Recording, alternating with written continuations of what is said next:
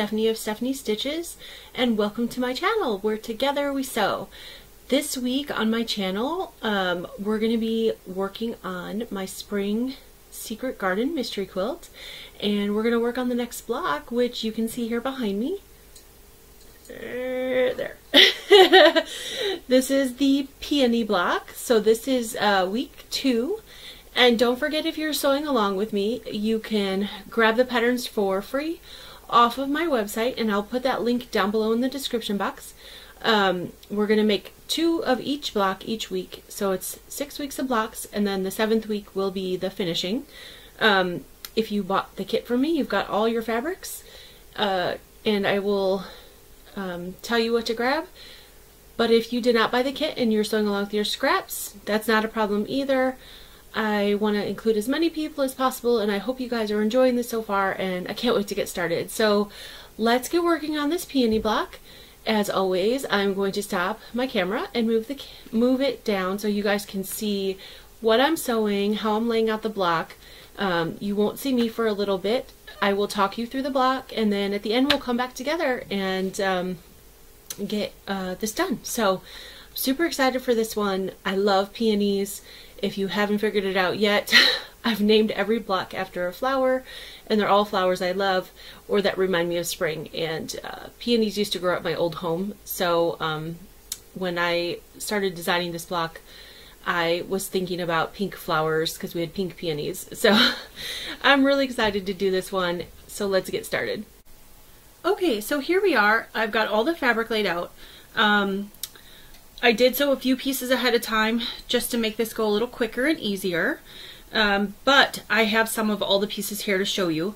So I'm not going to go through all the sizes, because if you download the PDF of the block on my website, which will be linked in the description box below, you'll have all the sizes, but this is the center of the block, and then you're going to have some pink rectangles like this, some small green squares, and small white background squares, and then you're going to have some larger white background squares, larger green squares, and larger pink squares.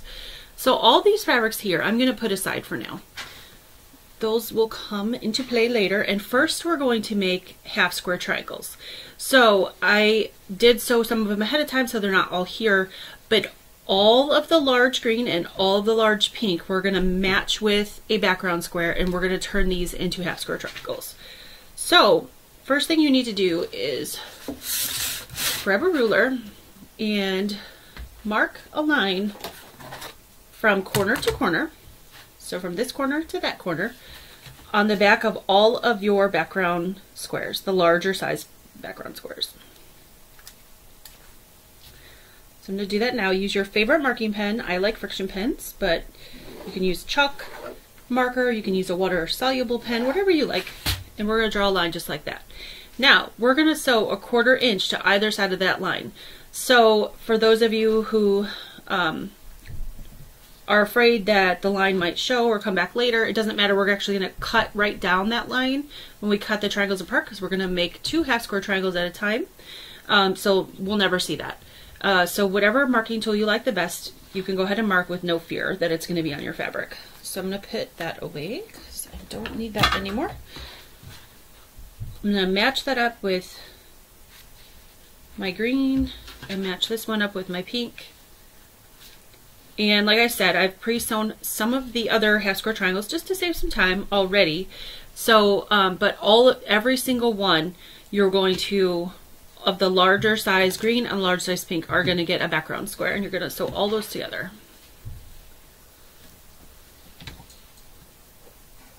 I'm going to sew 1/4 inch on either side of that line. And the way I write my patterns, I always have you sew 1/4 inch seam. I don't love the scant 1/4 inch business stuff. It kind of drives me crazy. And I always have you make half square triangles by doing 2 at a time, and then trimming them down to the size that they need to be.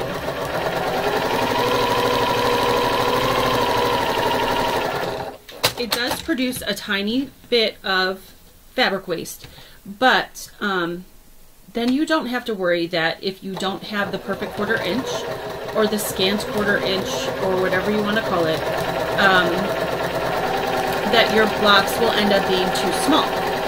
Because once they're too small, they're harder to fix than if they're too big. If they're too small, then we either have to figure out how to add some fabric or start all over, which then you have to waste that piece. So I like to do it this way the best.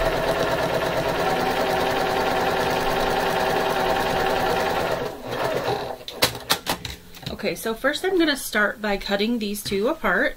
You can cut with your rotary and a ruler if you like, right on that line. I'm just going to use my scissors and cut them apart. These are super sharp scissors, and I have that line drawn, so I feel like I'm going to be pretty close to what it needs to be. Cut this one apart. And then we're going to iron these to the dark side, so away from the white, and then we're going to trim them down to 3.5 inches. So let me grab my iron and my ironing board, and we will iron these up and then trim them down. So hold on just a minute. Okay, I've got my pressing pen, which I use in almost every video, so I'm sure you guys have already seen me use it. I just love it. It helps get these blocks nice and flat. So I'm going to put that on all the seams and then press these open. Or not open, I'm sorry, to the dark side. I'm going to press them to the dark side. Just finger press it first. That kind of helps it go where I want it to.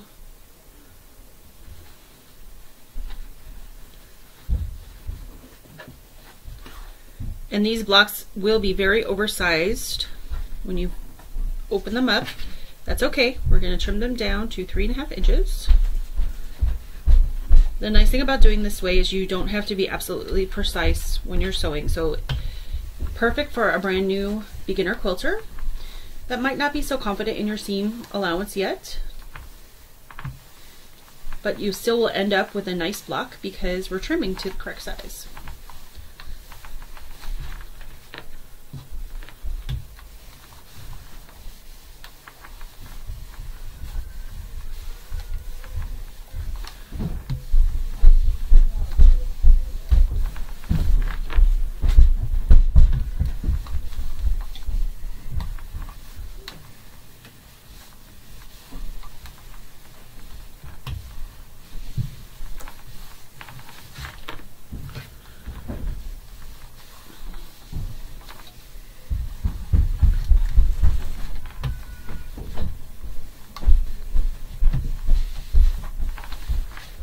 Okay, move my ironing board out of the way.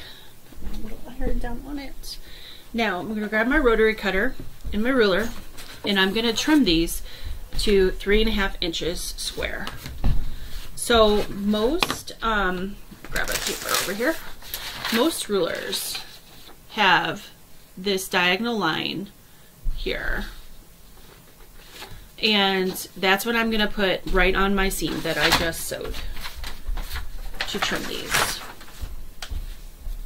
Or if you've got a block lock ruler or the clearly perfect slotted trimmers, that would work too.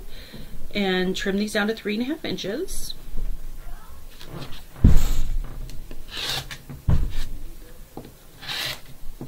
So I'm going to cut those two sides off and then turn it around and put it right on that same line.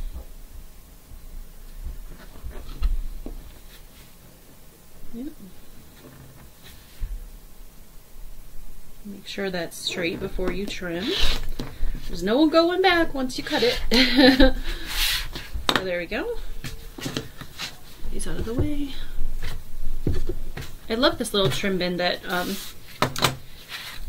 I have here, so I can just throw everything in there.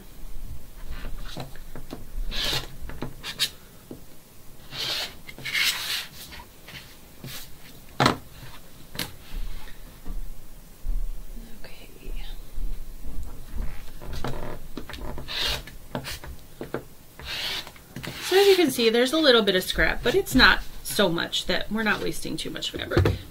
It just allows you to get these blocks sized nice and perfect.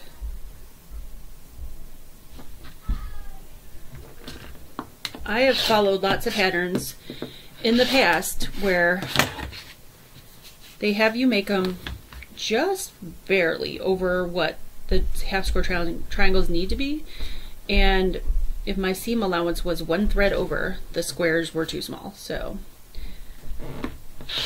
I like to do it this way. Okay. And one more.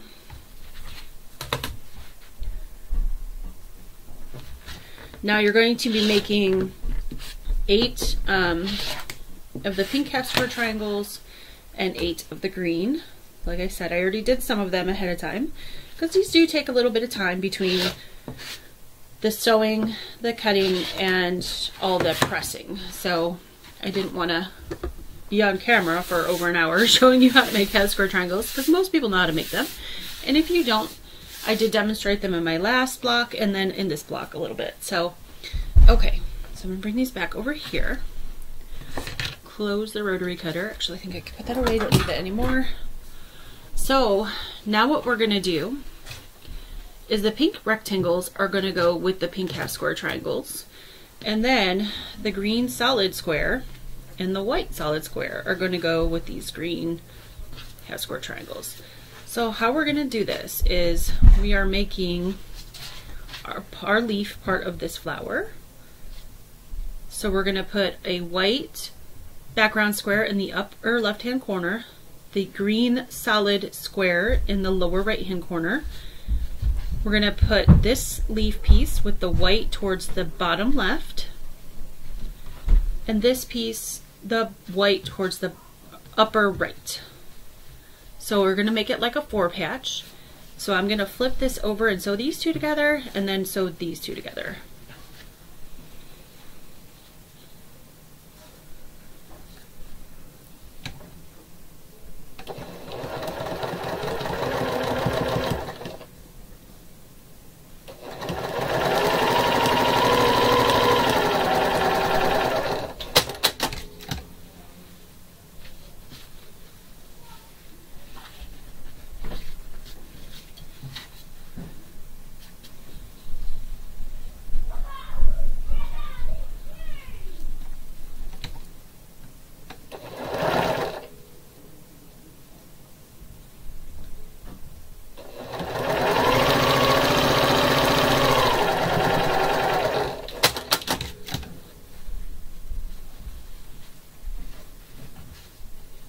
So you're going to make 4 of these units all together. So if I hadn't pre-sewn things, I would have them piled in sets of 4 and just keep sewing them together.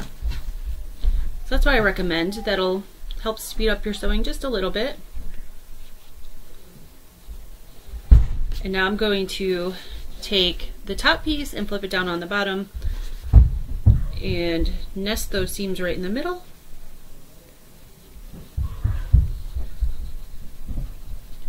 I'm actually going to pin right here in the middle. Yes, I'm using a pin. I almost never pin, so it's a rare thing.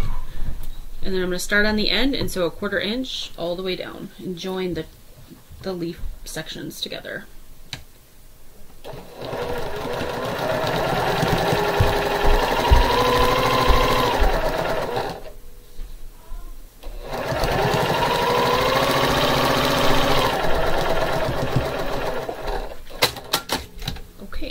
Hopefully, yep, that ended up right in the right spot. Now when I iron this, I'm gonna iron this down like this green down. So I'm just gonna finger press that a little bit to get it to kind of go where I want it to until we bring the ironing board back out. Now I'm gonna set that aside for a minute so I can iron everything all at one time, and I'm going to put these pinks together the way they need to go. So this is gonna make the outer part of our flower petals. So you want to have the whites touching each other and sew those together, kind of like star legs. So if you can imagine, this is how we're gonna put it together. So it's gonna look like star legs, although we're not building a star. We're building a flower. So putting the whites together.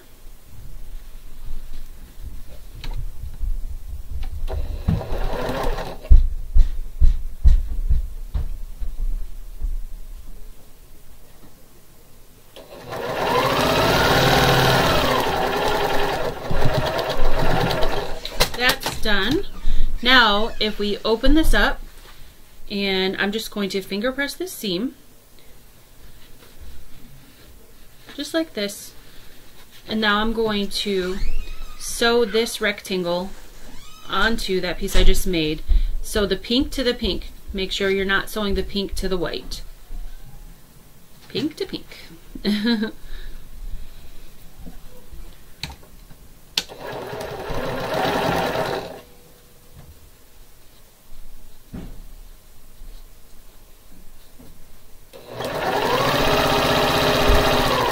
And I do recommend when you press this to press that seam open that I just finger pressed open.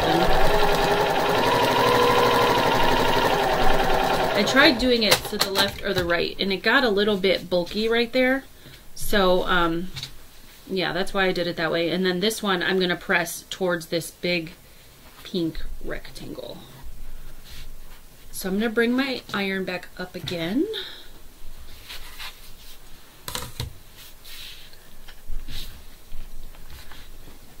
Put it down here out of the way so you guys can see what I'm doing.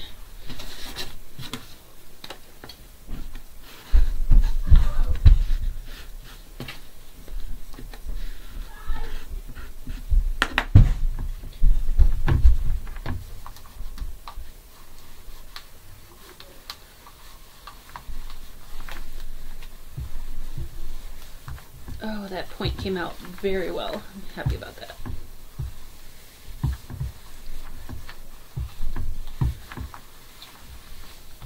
Now, if you are a beginner and you need some more help with the seam allowance, if you have a 1/4 inch foot, that's probably the best way to get a consistent seam allowance right now until you don't need it anymore. Or you could use diagonal seam tape, which I have on my machine here. You can kind of see it in the video. It's like a washi tape that has drawn lines that shows the red line in the center is your center line, and then there's a black line on either side, and those are both 1/4 inch seam allowances. Okay, I'm going to press this one down, and then we can put our flower together. This one isn't very complicated, but there's the half-square triangles, as you guys know, it can take a while to sew and then iron, so that's why I did some ahead of time and trim, but nothing difficult here. Okay, so put this away again.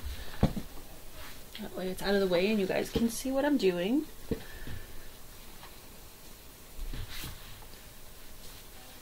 Okay, so this is how we're going to build this. So I already did one section just to show you guys. So we're going to take a leaf section and put it on either side of a pink section. And then we're going to put the yellow piece right in the middle. That's going to be the center of our flower. And there's going to be a pink on either side. And then here's the last leaf section that we're going to build. Just like this. So hopefully you guys can see this. There you go. So we're going to build this like a 9 patch. So we're going to put these 3 together, and of course I've already sewn these 3 together. So I'm going to put this up here out of the way. It can become the top row, I suppose. And when you iron these, I ironed the top and I'm going to iron the bottom row in, and I'm going to iron the middle row, the yellow, out, because I think this darker pink will show through the yellow, so I didn't want to iron it that way.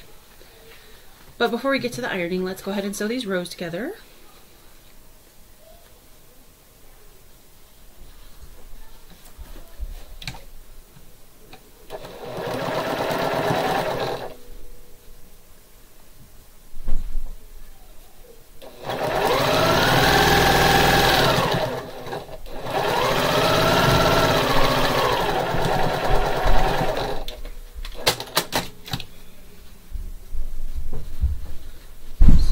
piece. I'm going to sew this side on this.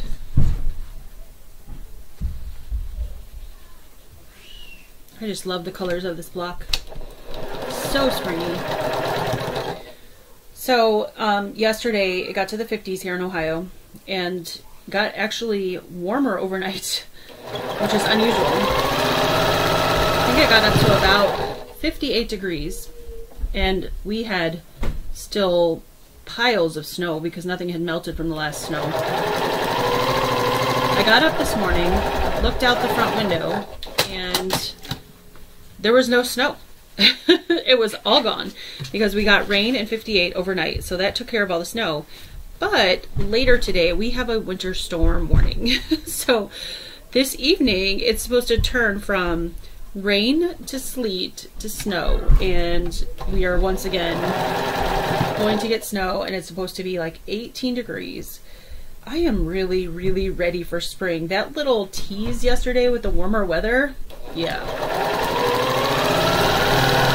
That told me I was definitely ready for spring. And these colors are really making me wish spring was here. So very soon, I'm sure, because after this little snowstorm, I think by Sunday it's supposed to be back in the 50s again. So starting to see little glimpses of spring, which is fun. Okay, so let's put this together and then we will iron these 2 rows. I've already ironed the one that I previously did, and then we'll put the rows together.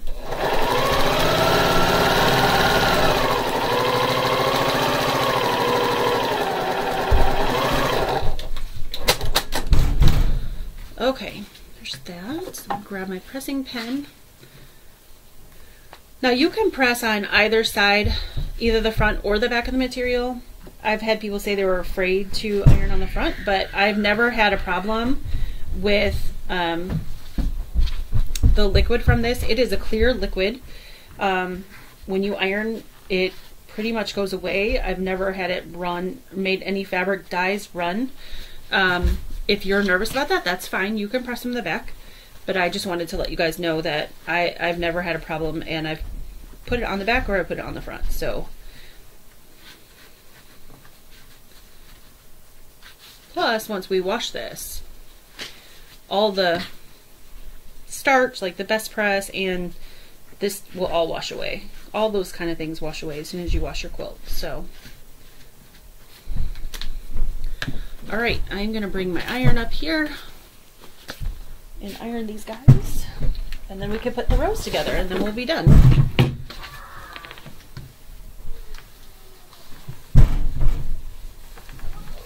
Just trying to keep the iron down out of the way today so you guys can see my block, because somebody mentioned that they couldn't see everything because my iron was in the way.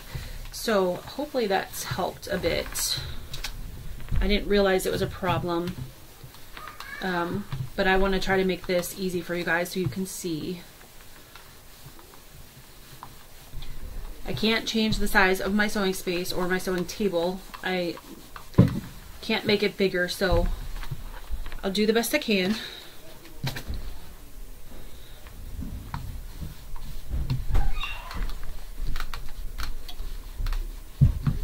And also, just to let you guys know too, somebody had mentioned like they don't like it when I'm sewing and they can't see me talking. I only have one camera. That's all I have. And so I'm sorry about that. If you guys want to see what I'm sewing, which I think is more important than seeing me talk, I have to put my camera down. So I apologize if that doesn't work for you. But that's what I have to do. So yeah, I just wanted to let you all know that I would love to be looking at you too, but I think that you probably would rather see the block being sewn together than watching my face. So I'm still talking to you. I'm still here.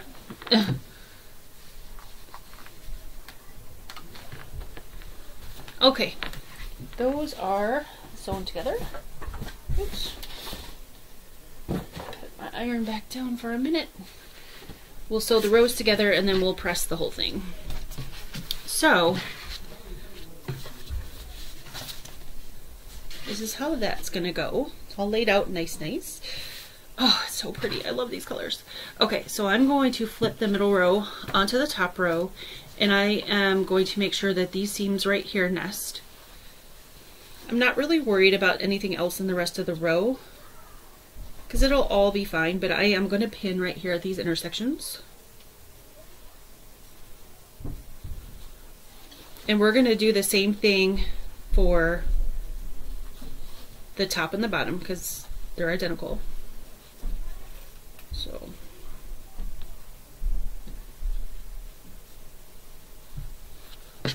we'll sew that together, and then we'll put the bottom row on, and then we'll press it all out. Now, I didn't talk to you guys about this in the last video for the first block. Somebody asked me a great question and said, which way do they press the rows? I didn't even realize that I forgot to tell you all. But I've just been pressing them away from the center, so the top row up and the bottom row down, just so there's like not a bunch of stuff in the center block, because I feel like because the center block is the largest piece, if you see a lot of seams sticking through, it's going to be pretty obvious. So, but you can press it any way you want. If you want to press it all up, all down, you want to press them open, towards the center, away from the center. This is my pattern, but it will end up being your quilt. So whatever you're most comfortable with, or whatever you like. I will tell you at the end, we're going to put sashing around all the blocks, so none of the blocks are going to have to like nest each other. So you don't have to worry about that. Okay, now I'm going to sew the bottom row onto the centerpiece here.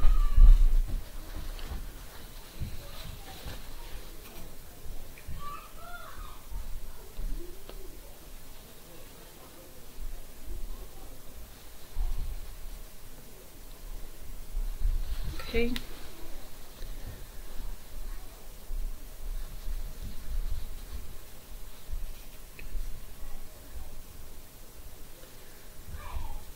Pin that one together. Sew this last seam and we're all done. Now don't forget to make 2 of these. I'm only making one with you guys, if you remember from last week, but we need 2 of each block.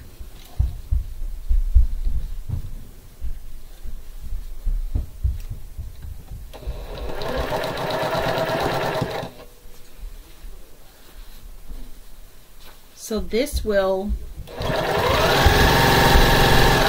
once we finish this, this will conclude week 2, and then we'll have 4 more weeks of blocks, and then the 7th week, so it would have been 6 weeks of blocks, and then the 7th week, we will put everything all together, and I'll show you the layout. Now, I played with the layout quite a bit to decide what blocks go where, but you definitely can do them however you like as well.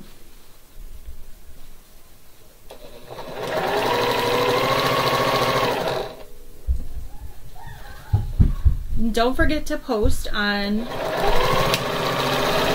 Facebook and Instagram if you've got it. You can tag me, Stephanie Stitches, or you can tag Stephanie's Secret Garden Quilt.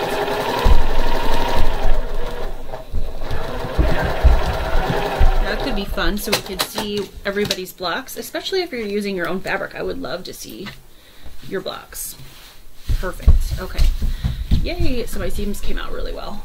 So there is the peony, and I am just gonna have to, the only thing I have left to do is to iron it. And like I said, you can either iron up, you can iron down, you can iron open, whatever way you like. It's not going to affect the rest of the quilt, because we are going to eventually put stashing strips around each block, so none of the blocks have to nest. So whatever way you like and whatever way makes it the flattest. So that's that. Okay, so as you can see behind me, I have 2 peony blocks made. Every week, don't forget to make your second block. We're only making 1 together, and then you'll have to make the other one on your own. They should only take you about an hour to do 2 blocks. For the first 2 sets, if you've done the first week and the second week. Now as we go forward, the blocks are going to get a little bit harder. They're not hard to sew, there's just more pieces. These were the two easiest blocks to do, so I'm going to get you to a beginner advanced level. And don't be intimidated though, we're still going to go step by step through each one. But they will take a little bit longer, so expect that next week the video to be slightly longer. But I hope you enjoyed, and thank you so much for sewing along. I cannot wait to see all of your blocks and your quilts at the end. I would really love it if you would post a picture of what you've done so far on social media, on my Facebook page, Stephanie Stitches. I'm also Stephanie Stitches on Instagram. If you want to post a picture on Instagram and tag me, that would be awesome. And look forward to seeing you next week. Take care. Have a great week, everybody. Bye-bye.